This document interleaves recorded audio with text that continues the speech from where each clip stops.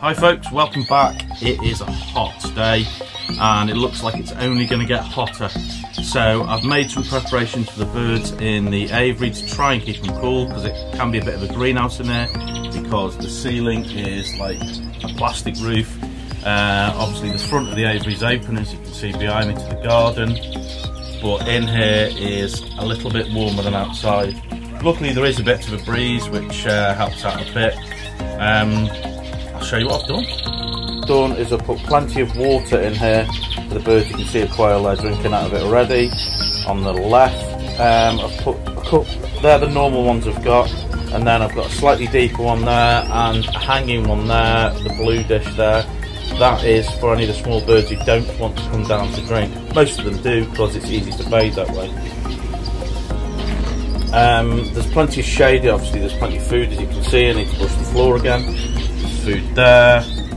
There's plenty of shade around the aviary because I've put all these trees and stuff in there. I've newly put some conifer leaves that a gentleman at the tip was getting rid of. I wanted to get rid of some waste and he was getting rid of that, so I've put that in to offer some cover there. Looks great. All the birds actually seem happy despite it being very, very warm. Still breeding, still displaying, still having babies. We've even got a lovely nest that's been built in one of the trees I've put in. How cool is that? Zebra finch nest, got 3 eggs in it. There's also, if you want a bit more shelter, there's the shed part of the aviary that's in there. It's indoors and sheltered, so they can get plenty more in there. So excellent, they all seem pretty happy. In the heat, some of the birds were sunbathing, like these diamond doves. Our golden pheasants, Sally and Jack, were trying to find some shade under the trees that we had in the aviary. I took this opportunity to change Donald's water. The pool gets grubby, quite covered in algae, and quite a few bits off of our tree in the garden fall into it. So I changed it so it's got nice, cool, fresh water to bathe in. We let the doves out for a bit of an exercise and some fresh air.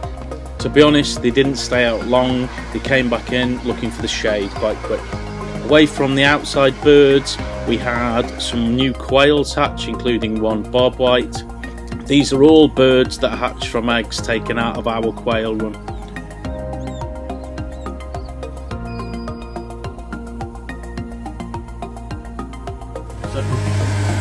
So this little bird is a baby pheasant we hatched recently.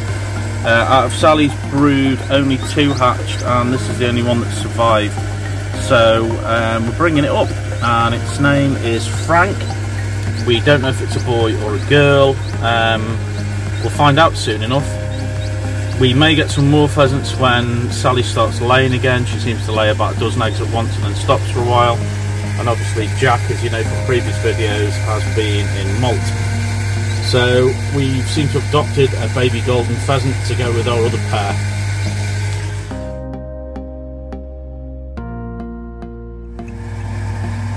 So this here is Polly. She's a female red poll.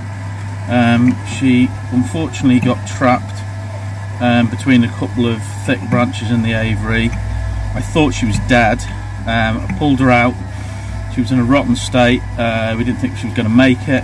Looks like she might have damaged a wing, but she's doing really well. The potentially damaged wing is hanging a bit low, but she's able to feed and drink and jump from branch to branch. So I think her progress is good. I'm hoping she'll be back in the aviary as soon as we see evidence of her flying. So we may let her out and let her have a bit of a oh, see, she's not quite there yet with the flying, but she's getting there. Yeah, fingers crossed on her recovery, eh? Unfortunately, after I recorded most of the footage for this video, I found one of our birds had succumbed to the heat in the aviary. This was our female chaffinch. This is a really sad loss, as this is the only female bird I have of this species. Thankfully, all the other birds survived and are doing very well. Thanks so much for watching. The next video is an adventure. Join us for that. Please like and please subscribe. Thank you. Bye bye.